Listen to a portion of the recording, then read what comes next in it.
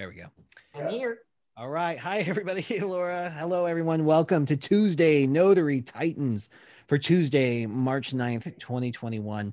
My name is Bill Soroka. I'm the founder of NotaryCoach.com and author of the Amazon best-selling book, Sign and Thrive, How to Make Six Figures as a Mobile Notary and Loan Signing Agent. I'm just one of your hosts today.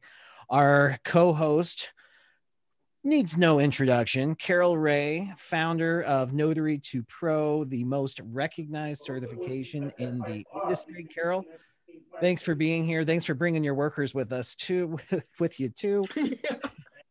They're very busy. How's it going, Carol? I'm glad we have you.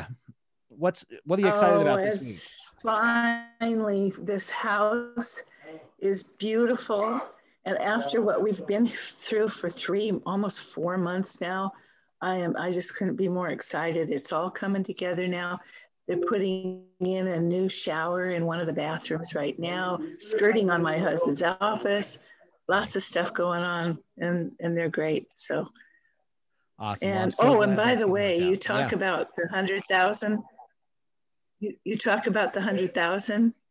I have one of my students, honest to God, she made this last year, get ready for it, $325,000. Been at it for 2 years. That is unbelievable. I never made that much money. That's life-changing money. Life-changing money. Oh yeah. It's just unbelievable. But, yeah, awesome. Yeah. Well, I'm so glad you're here. Thank you. And our third co-host, Laura Biewer, founder of CoachMeLaura.com, the Laura Biewer Presents Training and Replay Library, and so much more. Laura, how's it going? Pretty good. It has been quite the day. I started early and I'm just now getting to breakfast maybe after this. It's been one of those days. I had a lot to do, and sometimes you just got to get on it and stay with it till it's done. So all is good in my neck of the woods. I've been able to be very helpful today to some callers, surprise callers that I had. And it really challenged me and my knowledge, because it was, it had to do with foreign real estate, but out of the country, and whether or not Ron works and whether options there were, and the properties in California. And there was just a lot of complexities. And I had to really stretch myself to make sure I could think of all the possible permutations of what could go wrong with different choices. So it was an interesting call. And I love problem solving. Tell us about the baby. Okay, so Silas, those of you who knew 2 weeks ago, today he's 2 weeks old, and he's finally got his eyes open more of the time. He's being a little stinker between 8 p.m. and 1 a.m. So they haven't got that worked out yet, but they will get it worked out. I've seen him in person 2 times, 6 feet away with a mask. I'm not allowed to hold him yet. So that time will come. But in the meantime, Mimi is on the job. I love it. I love now another nickname for Laura, Mimi. I love it. Awesome. Well, guys, we've got a great show for you today. One thing, though, I'm pretty excited. I got all kinds of cool stuff coming up, but one thing I wanted to share with you guys today, because I'm honored to participate in it, is the eWomen Network, which is a huge international networking program. It's not just for women. It just happens to have the name eWomen Network because it started out that way. Men are welcome to join as well. But I'll be presenting and speaking online via Zoom next Wednesday to that organization. And we get to talk about something different than notary work or even loan signing work. Of course, that's part of my existence and who I am. So it's all tied in there. But we're going to be able to talk about going from side hustle to YouTuber, to online course creator, to best-selling author, to now podcast host, and lots of stuff in between, and just talking about creating that type of experience. And I get to share that with that network. If you'd like to participate, I'm going to post that into the chat. It's a registration. I think there's a charge for it. I think they're charging for it, but I don't know for sure. But I posted that link in there for you if anybody cared to join for a different kind of conversation. For today, let's talk about notary stuff. Let's geek out. The way it works is it's pretty much an old-fashioned radio show. Raise your hand. Use the raise hand feature in Zoom. If you don't know how to do that, post it into the chat. And we have an amazing community of people who will guide you through it. It kind of depends on the version of Zoom that you have. We're going to get through as many questions as possible. About halfway through, I'm going to invite Samantha Smith from the Georgia Notary Network to come on. She's got some exciting news for us as well. So if you're in Georgia or really in any attorney state, I'm going to introduce you to Samantha because she's an amazing resource for you guys. As we call on you, please unmute, tell us what state you're in, ask your question. And then if we need additional backup information or anything like that, Carol, Laura, or myself will ask for that as well. All right, let's jump in. Randy Venters, you're the first name I see on my list. You want to unmute? Tell us what state you're in and how we can help. I'm in Washington, and right. my question is about verifying IDs when the pictures don't look like the person on the ID.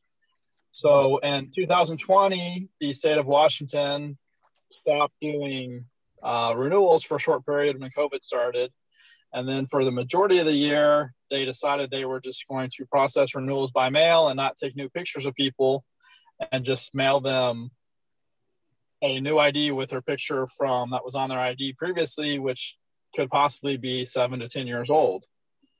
And I really ran into it last week. I had a scenario where the lady just got her license renewed at the end of 2020, and she looked nothing like the lady in the picture, because the lady in the picture was about 150 pounds heavier than the lady I was sitting with.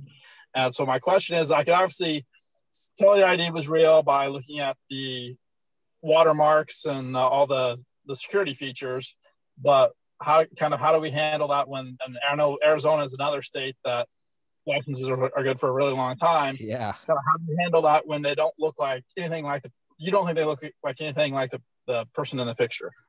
Yeah, what a great question. And for me, I like to have a conversation about it. I like to say, okay, here's what I'm looking at. It doesn't look like you. What happened? And I like to actually engage in that conversation. And I like what Stacy says, I thought I saw it, but anyway, I like to start that conversation. There might be a congratulations in order. It might be a chance for a relationship. I also like to ask, can you just restate your birth date for me? Something from the ID that shows that they know the information and they might actually be the person. Laura, I'd love to hear your opinion on this as well. Sure. So a couple things. And of course, starting with where you started, Bill, which is I point it out and say, wow, something's changed. Tell me about it. So, I put it out and I recognize something's not the same and give them an opportunity to share with me why there's such a difference. The second thing that I also do is ask for them to restate something that I would find on their ID. They'll use the date of birth. It could be what's your zip code. It could be any piece of information.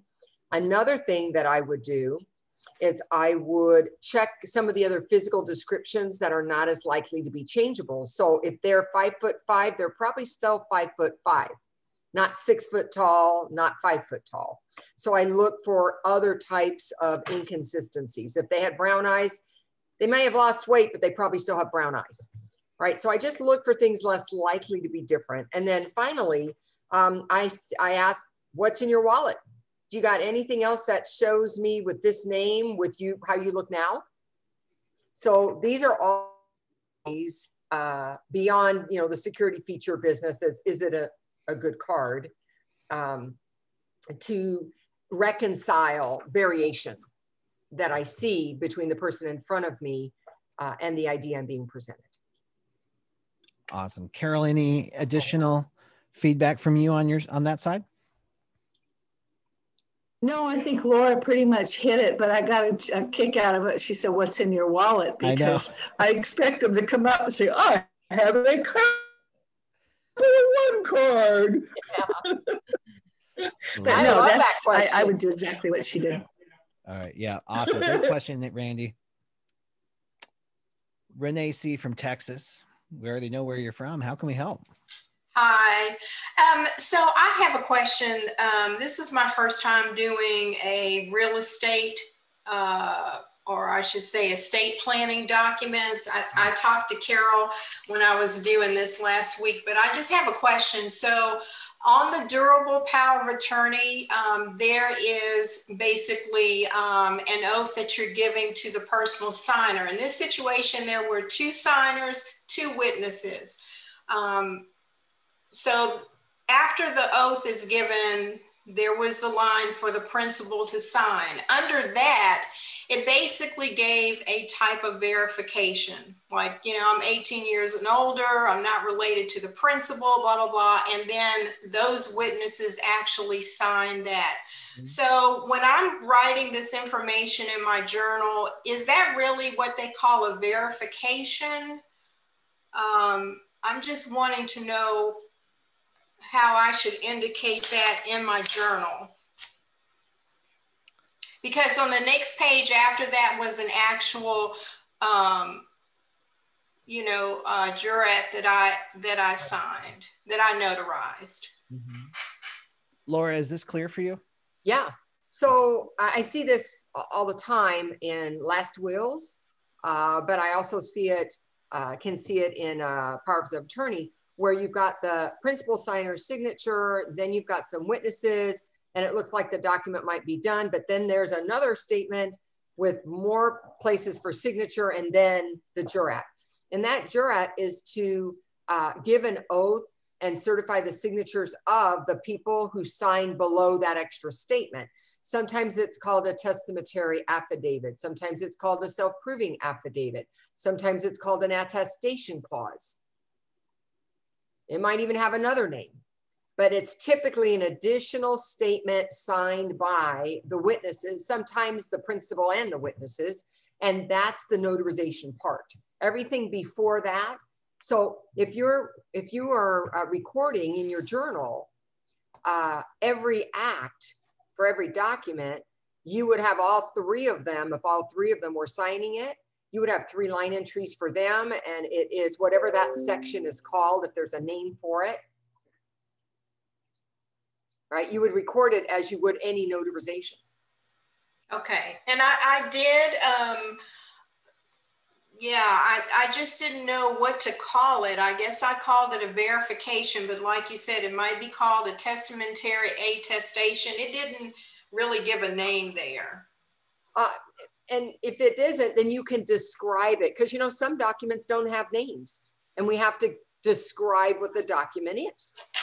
So the name of the document is a power of attorney, and this was statement by the witnesses, or you just give a description of that section. Okay, thank you. Great. Not a specific question, Renee. Thank you. Trina Harvey, thanks for being here. You want to unmute? Tell us what state you're in and how we can help. Okay, I'm Trina. I'm in the state of California, in Northern California. All right. And my question is, I am interested in doing notarizations that are for attorneys that are living trust. How do I go about marketing myself for that? Yeah, great question. So awesome niche. And I know, Laura, this is right up your alley as well with your Laura Biewer Presents. Just so everybody knows, Laura has designed and created an incredible resource called Laura Biewer Presents. It's a training and replay library where she talks about these types of specific documents. And as part of the training, like, it's super specific in the documents and how to do it, but it's also how to get more of it. So I just want to make sure everybody knows that's out there. And I'll post a link for it in the chat window there. But remember too, this is always going to come down to relationships. If you're looking to work with attorneys that do that type of paperwork, then the same process we would use to cultivate relationships with escrow officers or anybody, you are going to apply to the attorneys. So what's real important, I know, Laura, I'm going to pass this over to you because you're really good at this, but you want to learn how to speak their language. What types of verbiage is important to them in navigating estate planning? And then cultivate that relationship, staying in touch with them the same way that we would do, like I said, for escrow officers. The other important thing too is that I found in my personal experience is that attorneys love referrals. They are very concerned with how you are, how you're representing them at any type of table or when you're knocking on doors. So if they can get a referral from another attorney, or if they can see you like through video marketing or a Zoom call or something that shows how you dress and how you present yourselves, that goes over really well. Laura, do you have more specifics you'd like to throw in there too? Well, I just want to expand first on the lingo.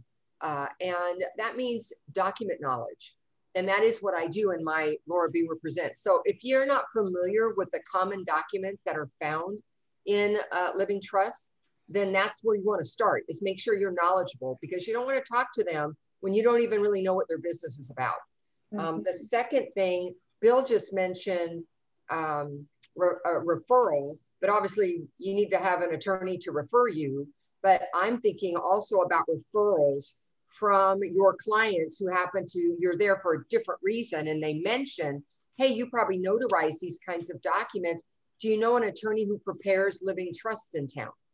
I do get those kind of questions. And so I can refer them to the attorneys that I already work for in terms of notarizing them. So when I have an opportunity to hook up a client, my client, to an attorney in town, that's another way, because when they see I send business their way, they're more inclined to send business my way.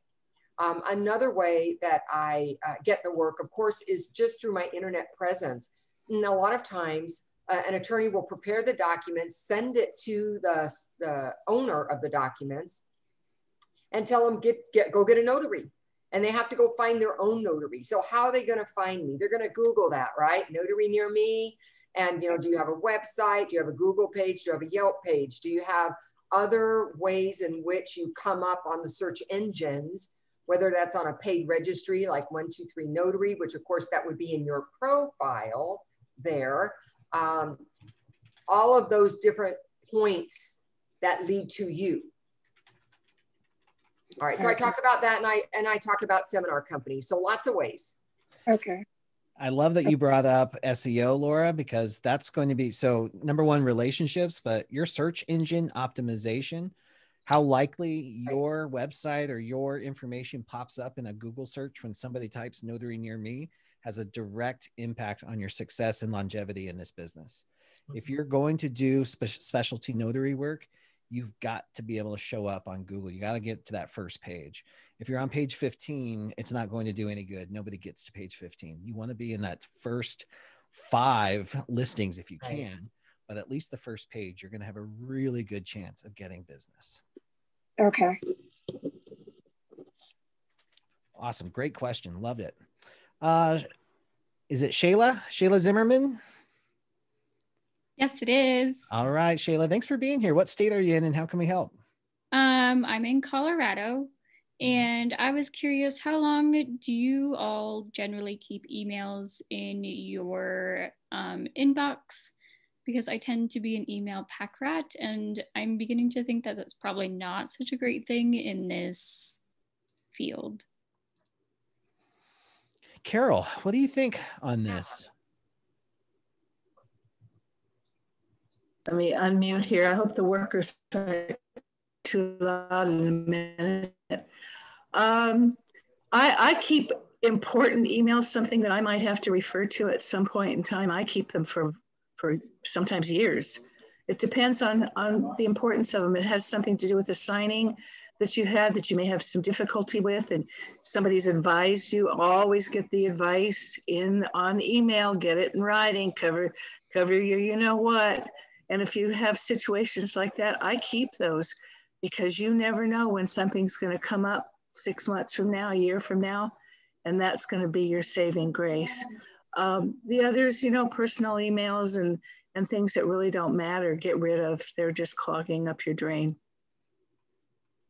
I'd like to expand on what Carol said. Please. About that. And that is, I too keep the same kinds of emails that she talked about, and others. But I organize them and I take them out of my email box, my inbox.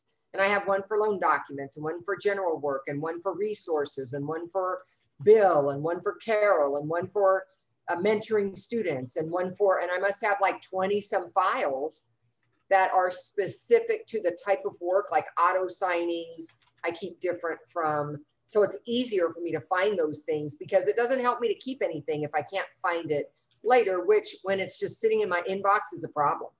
Because even when I do that, I probably at any given time could have 50 emails still in my inbox because I'm thinking I'm not done with it yet. And then it gets buried. So I think it's important that if you think it's important enough to hold on to it, find a place for it. I too do have that. I probably have 50 folders in my Gmail accounts. Okay, and I think that's really great advice. And I will also say that I have 50 to 10,000 folders that I never use in mine. I have the brain that won't do that. I think really organized, but I just don't. Yeah. So I have a very cluttered inbox. And just so you know, that's okay. This is a judgment-free zone. Judgment-free. Did that help, Shayla? It did. Thank you. Yeah, thank you so much for being here. Beth McCauley, thanks for being here. What state are you in and how can we help? I'm Beth McCauley, Orange County, California. Can you hear me okay? Sure can. Perfect. My question is a little bit for Laura and Carol. So for Laura, when you're working with those law firms, you mentioned in the state of California, there's some documents we're not allowed to do. So is there anything particular for that, for the states and, you know, advanced healthcare directors and everything that goes in a trust that we're not able to do in California? I know it's a little specific. You would have to be specific with me because I do not recall one document in a trust that we are not allowed to do if it's got a notarization on it. Other than wills, which are witness. There are documents in California we cannot handle, but it had nothing to do with living trusts. Oh, sorry. So maybe what those documents are then? Those few that as in an I-9 form? Is that what you mean? Sure. Just in general, I heard you say certain documents we cannot notarize in California, and I wasn't sure what you meant. Well, there's a difference between notarizing and I can't handle them at all. So an I-9 is not notarized anyways, but in California, notaries aren't even allowed to do what is appropriate for them. Another one is called a certification of life. And that's where a pensioner is living here, but they're from another country and that country wants to verify they're alive. And that's not a statement I can make. There are some workarounds, but not always. So that's a difficult deal. Another document would be one that has a prohibited act for me, like I can't do signature witnessing. And if that's the recording law and that's needed, they're gonna have to figure out something else to do for me to help them. So those would be some examples. Okay, excellent. And just the part two of that, maybe it's for Carol, is when you're doing your search engine optimization and you're doing your Yelp and Google page. I know that you mentioned Barbara, Carol, you mentioned Barbara does websites and things like that. Does she handle a lot of this as well? So like if I wanted to do a Google page or a Yelp page or something like that, would Barbara also handle that, Carol, or is it more so just the website? It's more for the website. I actually have somebody who helps me with those things, which I'm not very good at, which is the groups and, you know, getting onto the Yelp and all that kind of stuff. Okay. Barbara's wonderful at the websites and she does the SEO stuff. So your websites come up. Oh, you muted out again, Carol. Oh, sorry. Yeah, she's terrific at the website's design and SEO and all of that. But you kind of, if you want to really get someone who helps you with your social media, it's a whole different ball of wax, in my opinion, that helps you out there. Yeah. Great. Thank you very much. Have a good day, everybody. Thanks, Beth. All right, Jenny Watkins, thank you so much for being here. You want to unmute, tell us what state you're in and how we can help. Hi. Hi. I'm in North Carolina, right. And I'm new. I've been receiving some signings from Signing Order, and I was wondering about like your thank you cards. Am I poaching if I send a thank you to the attorney's office that's sending me the docs? Great question. So if you're being hired by a signing company, so signing order is a platform. So it could be an attorney is actually using that platform for their own appointments, or it could be a signing company that has a relationship with an attorney who's got that business and they're using the platform. So if a signing company is hiring you and you send a thank you card direct to the attorney or the escrow officer, it can be perceived as poaching. And along this line, perception is reality.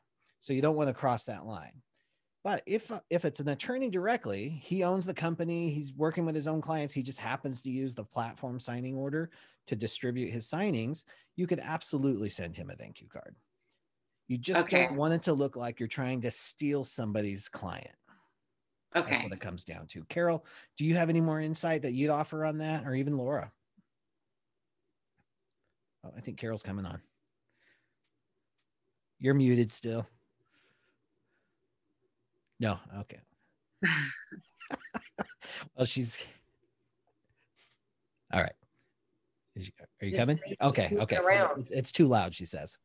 Laura, did you have any additional feedback on that? No, I mean, really, what you said, I think nails it. I don't need to repeat that.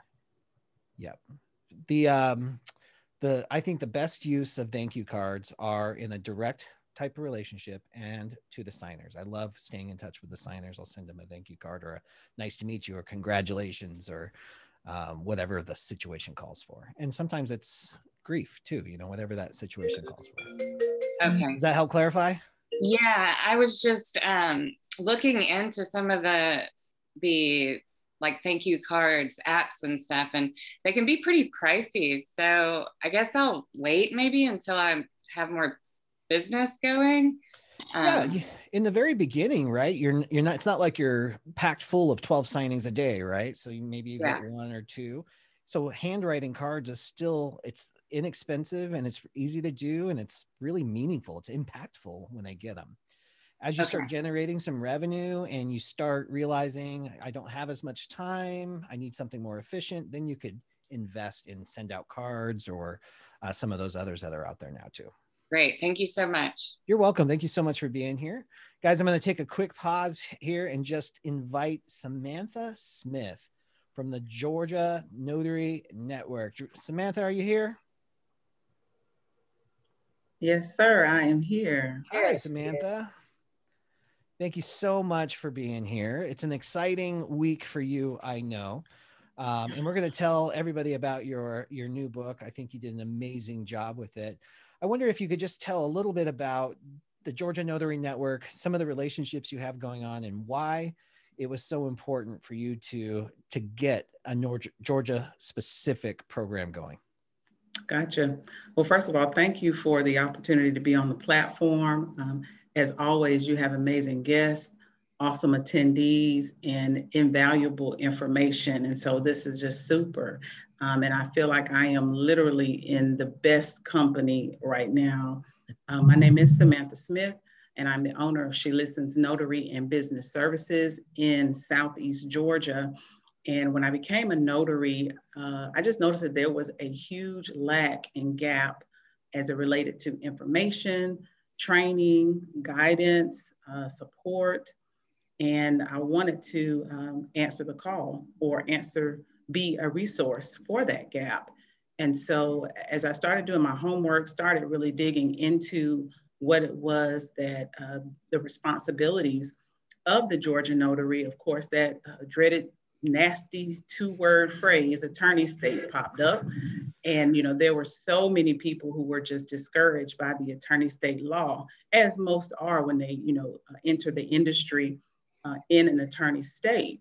So as I just continued to dig and research, I took a lot of guidance from Sign and Thrive about becoming the resource, trying to become the expert in your field. And so it just literally, there was just literally an echoing call for something to happen. So I got together with some other amazing notaries in Georgia, and we have created the organization called the Georgia Notary Network. We just call it GAN for short. And what we have been able to do is just pool our resources, brainstorm, and we have just made some really amazing connections to hopefully move Georgia forward with more training, with more standardized practices, and most importantly, more support for the industry that is the loan signing, mobile notary, or notary signing industry. I love that you are on a mission with your commission, and you are helping so many other notaries in Georgia really become a success. Now, I'm really kind of proud of your book, Samantha, as you should be too. She just released a brand new ebook called Mapping Out Your Commission, the resource guide to getting your notary business started in Georgia. And so it's very, very specific. I know there's not going to be on this particular call a lot of Georgia notaries, but there are a lot of loving and supportive notaries that have gone out on a limb on their own, and they know what it's like to put yourself out there, whether it's a book or a course or a YouTube channel. And I think this is a great opportunity, even if you're outside of Georgia, just to show some love and support to one of our own. Samantha Smith, doing good work. I'm going to post a link to the book in the chat window. If you'd like to support her, that's the best way you can support an artist or an influencer or a creator. I'm going to post that in there. Samantha, thank you for all the work that you do. And if there's anything else we can do to support you, please don't hesitate to reach out. Thank you so much, Bill. You guys have a great day and safe signings. All right. Thank you so much. And I'll post that link here in just a moment. Can I add something to that? Please do, Carol. Yes. Just really for Samantha. Samantha, we have a lot of graduates there.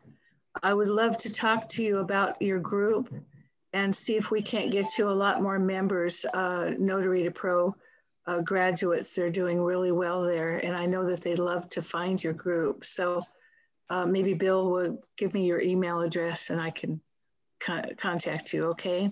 Yes, ma'am, most definitely. Thank you. Thank you. All right. Let's get some more questions answered. Anthony Gary, thank you so much for being here. You want to unmute? Tell us what state you're in and how we can help.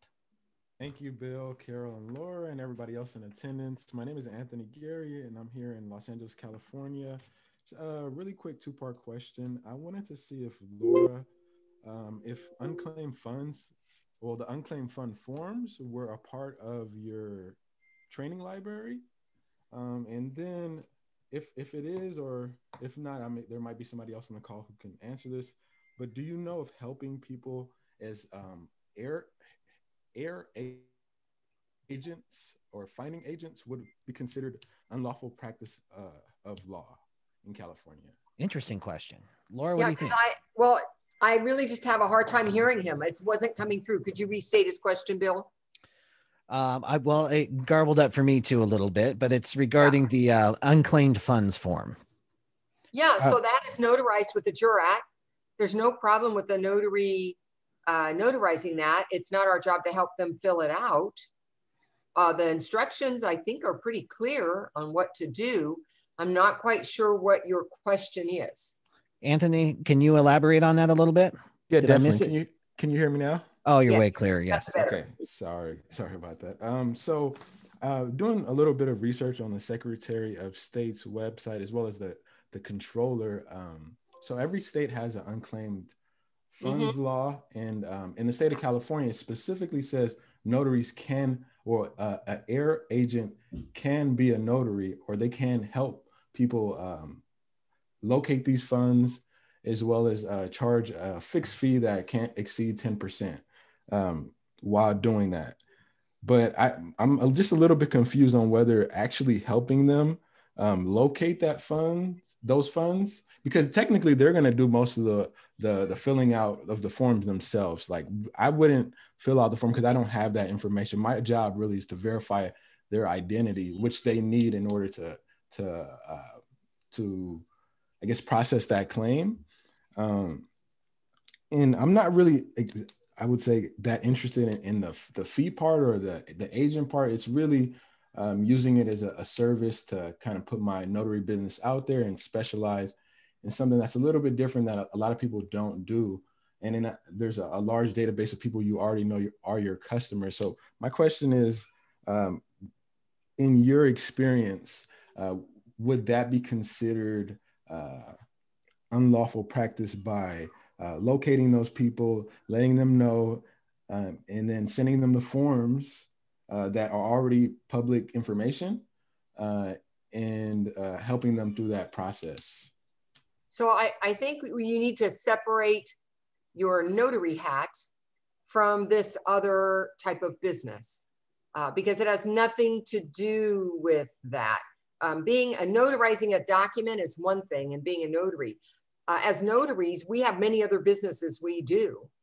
And if we have training on how to do that properly, so we have the right form, we know the right procedure because we've had training on doing that, and then we're doing that as a business, I don't see that as the unauthorized practice of law. Just like when I facilitate apostille work, or I facilitate adoption work, whether or not I happen to be a notary really isn't important, because anybody could help them do that. It's not that a notary, they're not saying you need a notary to help you do that. The notary commission has nothing to do with locating the funds or sending them the form. That's a separate business. Now, if as a notary, that's a notary service you're providing, meaning it's under that notary title, then no, don't be doing those things. Then it could be mistaken that you're trying to help the client too far. You need to keep them separate things. Right. That was, I guess that was my concern in it. Thank you. Yeah, what a great question. And thanks for bringing another idea, which is just what I need, to the platform here. That's awesome. Didn't even think of that. Good thinking. Thanks for being here, Anthony. Yeah. Bill, before we go on, I do handle those forms, and there are some companies that's what they do. Awesome. What he just described. I think that's what Matt was referencing in the chat too, is there's companies that do this already. So you might be able to latch on to those. Phil Shannon, pleasure seeing you here. What's going on in You're in California, right? You got sunshine. I have sunshine, Bill, but it's very chilly, as you can tell by the jacket. But I just wanted to just reach out and thank you and Laura again for always being such a great advocate for what I do and what I'm so excited to be doing for 36 years. And also mention to the folks, many of them were on the meetup that we did Saturday a week, 9 days ago or so. And I did everything in my power to make sure I got information to every single person, but there were a lot of people. And if I missed anybody, please, I apologize. And I saw Tracy Stahl, thank you for reaching out and saying, please give me some information. If I missed anybody else, I just want to apologize and say, please reach out again, and I'll do the best to get everybody the information they requested. That's all I got, Bill. Thank you. Yeah, thank you, Phil. We know you will. Bruce, thanks so much for being here. You want to unmute, tell us what state you're in and how we can help. There you go. Hello, Bill and Miss Ray. My name is Bruce Crescenta. I'm from Arizona. All right. And this is a new venture for me. So I'm looking forward to getting in contact with Ronnie Mickle this week and saying I'm ready to take orders and go through the process, the beginning process with him. I'm in Notary Stars, Miss Ray, and I've heard some conflicting things from another trainer in there named Edie. And she was going over purchase documents and where you initial over the deed, the statutory deed or whatever that deed is called, depending upon where you are. And she said that you just need to have it initialed, even though there's a notary block below. Does that form, in fact, need to be notarized, I guess? I think they're talking about the deed of trust, Carol. Yeah, the deed of trust. She's going to unmute, I think. Oh, she might. You're still muted. Oh, gosh. There you go. There we go. You know what? I have started teaching my students something that is absolutely vital, and that is listen to your documents. They're going to tell you what to do. If there's no initials required, don't initial it. Don't take it upon yourself to decide whether somebody needs to sign or initial, or whether something needs to be filled out by you. listen to your documents. I hear this so much. I'll get these calls and they'll say, well, there's no place for me to notarize. So what do I do? Don't notarize it. It's just so simple, just common sense. So if you hear conflicting things, let the documents teach you what to do. It'll not guide, it'll let you know every time if you're right or wrong. On this particular document, there's a place to initial at the top of the deed, and then also a notary block below. And Edie said not to notarize it, but I think Ronnie said to notarize it. If there's a notarial a block in there, yes, ma'am, a certificate, then yes, you need to notarize it. Okay. That's the kind of questions I get daily. Because it can be very confusing when you're new. So that's what I tell people, let the documents be your teacher. Yes, Phil, can I pop in there real quick and answer, because I know exactly what he's talking about. And oh yeah, Beth, you work with Ronnie, go ahead. Yeah, the only thing, Bruce, is that I think you're confusing when you said a purchase package, that warranty deed is for the seller. So when you have a warranty deed in a purchase package, we're just having the buyer initial where it says read and approve, just so that they are aware that that warranty deed is going to be filed, moving the purchase from the current owner to him or her. So that would be a correct answer in Edie's class. Oh, so the clarification there, Bruce, is that the warranty deed that you don't notarize somebody who's not sitting in front of you. So the seller is not the one sitting in front of you. So you wouldn't actually be the notary in that part of the transaction. That's probably what it got a little confusing. Okay, yes. That's where come reading your documents and seeing who is the grantor, who's the grantee, because only the grantor is the one that's being notarized. So that kind of thing, you got to get to know your documents really well and follow the words they give you.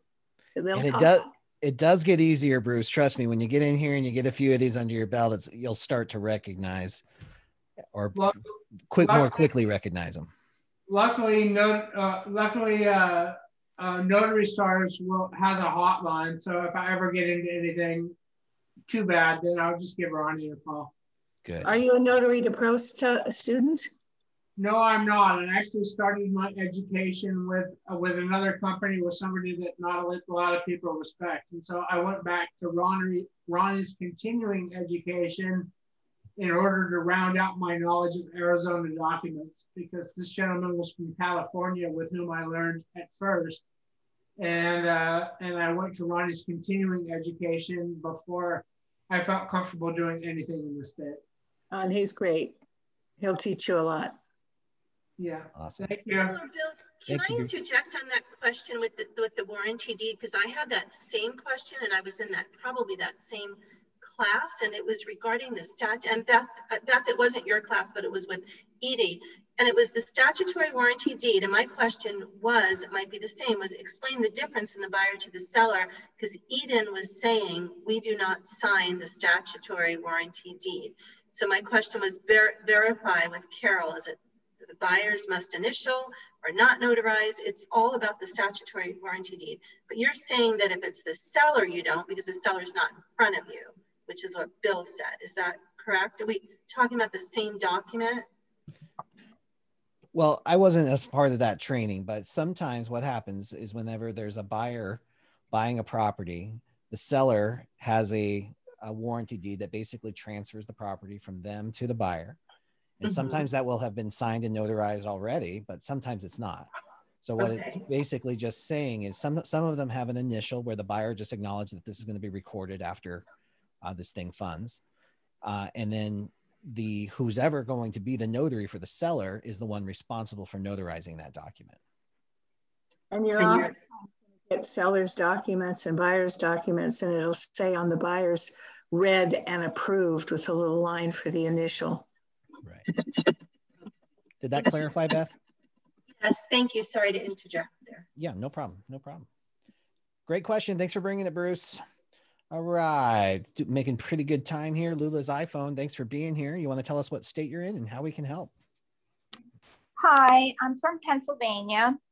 And I just have a couple of questions. Sorry, I was upstairs. Now I have to go downstairs where all my questions were. As I was listening, and I'm trying to get my website going, did you put into the chat, I guess, Barb's information, who could help with the SEO things? Not with the SEO. Barbara does the website design, so she can hook you up with the website. Okay. And then if you need help with the SEO, I do have a Notary designed by Notary for Notary search engine optimization course that I can include. Oh, okay. Okay. You have that course. Yep, okay. Exactly. Oh, okay. Or if you're in Sign and Thrive, we have a recording of a 12-week training course in phase 5 as well. Okay, phase 5. All right. After you do all of them, it's like you forget what was in there. Oh, yeah, I know. Oh, gosh. Okay. Who can help? Okay. And as far as the thank you apps go, as I'm trying a couple of them, and I don't know if you have tried this one. I know you mentioned one, and I don't know if you've tried one. Oh, give me 1 second. Thank You Pro. Nope, never heard of them. Okay. I've used send out cards. I forget the one. Beth, you actually turned me on to the one that I think you use. And then I do handwritten, which I've toggled between the years on it. Oh, okay. But with technology now, there's a lot more of those types of apps that are out. Oh, okay. All right. Because I've been trying to find something that was inexpensive, and I don't know. For I found this Thank You Pro, which isn't expensive at all. It's actually free. So that was and that's it. That I just wanted to figure out what other thank you sites you have come across that you like. Yeah, I didn't get into a whole bunch of experimentation. Number one, I started with send out cards and I loved it, and I still continue to love it. It is a little on the pricier side, but the customization has been worth it, and it serves its purpose with me. And then again, there was one other one. Beth is the one that I got Beth's card, and it had their logo on it, so I tried it, and it worked really well as well. And it was much more inexpensive, but still the flow of send out cards, I always go back there. But those are that's the only experimentation I did. And then handwriting them has always been the least expensive. It's just when I handwrite, it's real easy for me to push it off to the end, and then I never do them. So if I do send out cards, it's one of the 4 or 5 things I do after every single appointment. So I stay right on top of it. Touch Note. Thank you, Beth. It's called Touch Note, Lula. Carol, I'm sorry, go ahead. Jackie Larson. I use that still. I love that one. And then they send it. You don't have any postage or anything, and people enjoy them, and those are special. There is a fee for it, but it's not that much because you can send endless numbers of them every month. Yeah, that's the Jackie Lawson e-card, right? So that's an actual email card, animated email card. And they're beautiful. Awesome. Okay. Dantrell Thank Sims. you. Yeah, my pleasure, Lula. Thanks for being here. Dantrell Sims, thank you for being here. Tell everybody what state you're in and how we can help. All right, cool. Y'all can hear me, right? Sure can. Awesome. I'm in the state of Texas. I wanted to ask a question because, Jenny, she said she was, just starting off, hadn't got that many signings. And Denise, she said that she just got her, finished her test. And kind of like me, I'm still in like the middle stages where I haven't got any business, but I'm still just trying to like learn as much as I can. I was wondering if you had any tips to maybe kind of know. I wanted to know what would be your take on what you would do, just to kind of keep our mind fresh, and like what would we do in the meantime, if that makes sense. Yeah. Well, great question. So there's a lot that plays into this because it kind of depends on your situation. Like, where's the fire, right? When I got into this business, I had to make it work. I mean, I had everything. My world was crumbling. I couldn't make any money. I couldn't pay my bills. I had 6 different businesses. I couldn't pay myself. I had to make this work. So I was hungry. So I made it work, and I pounded the pavement, and I found ways to build relationships. What drives me crazy just on a personal level is I can't just sit back and wait for the phone to ring. I cannot be reliant on other people for my sake. Like, it drives me crazy. So I have to be doing something. So that's why thus my kind of system came out the way it did. I made a list of who I wanted to work with. I started reaching out, connecting, pinging, going to a networking meeting, calling the signing company. I used to call escrow officers and just say, hey, I'm dropping documents around the corner. Can I bring you a coffee, or by any chance, you got anything for me? And that shaking the tree actually panned out sometimes. And how it would happen though, is I get one signing. She goes, oh, I have a refi tonight at 7. You want that? I'm like, sure, why not? You know, I don't want to act all desperate, but I'm like, oh my God, I might be able to eat this week. But then as soon as you're got the wheels turning and you're moving on the road, it's like law of attraction starts happening, that this business loves momentum. So when those wheels start moving, signings start coming. And I'd get that 7 o'clock. And then one of my old clients from 6 months ago would call. And then all of a sudden I have a full week because I'm taking action to do it. So number one, follow the guidelines that Carol, Laura, and I do. I know there's some mixed opinions out there about how many signing companies to sign up with. But if your phone's not ringing and dinging right now, then you don't have enough companies. So sign up with 100, sign up with 150, 200 if you have to. Get that phone ringing and dinging. You can weed them out later. Right now, we need business. So get those signing companies, start cultivating relationships with signing companies. If you want to start building networks with real estate agents, kind of the peripheral, they're all going to introduce you to the people you need to meet. And sometimes just that, you meet exactly who you need to meet right away. One person changes everything in this business. Carol, do you have any suggestions for Dantrell?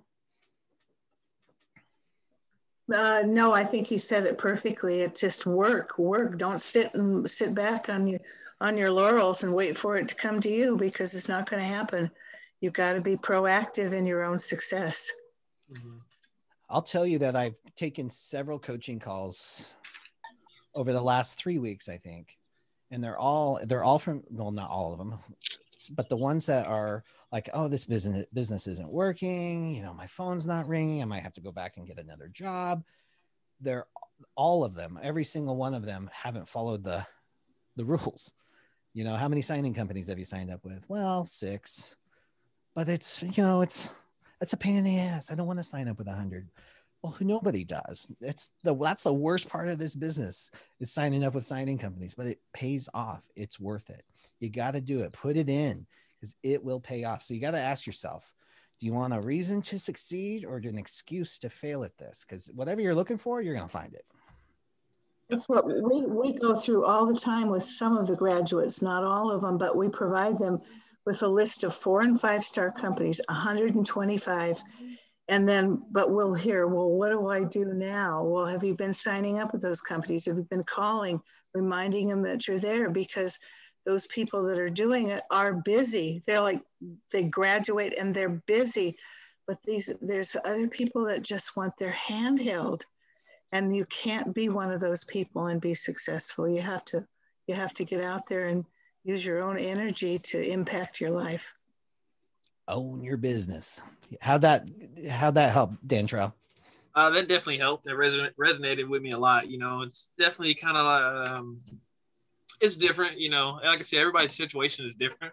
But I'm the type of person, you know, I have dedication. And I want to, you know, strive for the best. But sometimes, and I saw one of your you and Laura's thing with the NNA. It was like it was a meeting about building your relationships, you know, in the business, and collaboration. Collaboration. Collaborating in your notary business. And one of the things y'all said, y'all were like, you know, don't move past this point if you haven't reached this point, because, you know, things are kind of going to fall apart. You know, you want to make sure that you cross all your T's and dot all your I's before you start the next, the next sentence. So, yeah, that's all, that really definitely helped out. I just kind of wanted to get your take on that, because I've already have like your PDF file that you on your website about the 10, your commitments daily that you dues. do, Yeah. the daily dues. Yep. But I found that in my position, it's just, I have note cards, that, I wrote all of them down on note cards. And so I'm just like, I know what to do, but just want to get your take on, on your And answer. So thank you for that. Dantrell, this is Carol. You're very charming. You're Thank you. very energetic. You got a great smile. You're going to be terrific. Just work at it. Yeah. Thank you so much. Thank you, Carol. And I think that's also based on what you said is, you don't want to jump too far ahead. Like, number one, it's really easy to get excited about this when you see the possibilities and you see the daily dues and you see, oh my gosh, people are making 300 grand a year at this, but nothing matters until you get the first signing. So get the first signing, then get the second, then get the third, get that traction going, and we can figure the rest out later. I mean, we all did, right? Carol, Laura, me, we didn't have training when we came into this. There were no forums. People didn't help each other. Like, loan signing agents were like under the radar. They were super secret agents. They didn't tell other people they did this, so there wasn't resources. You guys have a huge advantage. And the downside to that sometimes is overwhelm from information, strategies. Every single person has found a way to make this business succeed. And that's amazing. But at the same time, you just got to pick away and just do it. There was no training when I started in 2000, 2001. There was none. Yep. Awesome. Dantrell, good luck, and let us know how we can support you. Guys, I think we have time for at least one more. Randy, you got your hand back. Wow, we went all the way around. Randy, you want to unmute? So I've got a clarification explanation on the warranty deed, and then I have a question.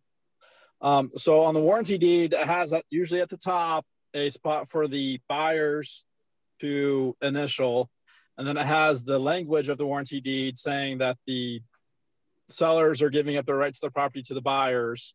And then the second page has the signer signature and then a notary block.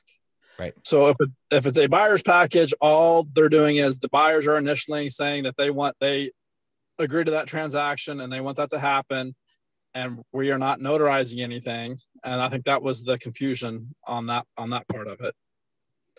And then my question is, talking to a couple of people at some signing services or with some signing services, and I don't know if you guys can give some input on this, but it seems like right now with a lot of the direct business that I'm trying to get, all I'm being told by title officers is that they're so busy that they're going to use signing services, and they're going to continue to use signing services because they're too busy right now to, with all the refis, to actually deal with getting notaries on their own. And do you guys see that as a trend, or do you guys have an opinion on that subject? Yeah, definitely. No, I wouldn't say a trend. I think that every company, every individual, every escrow officer has the right to make that decision.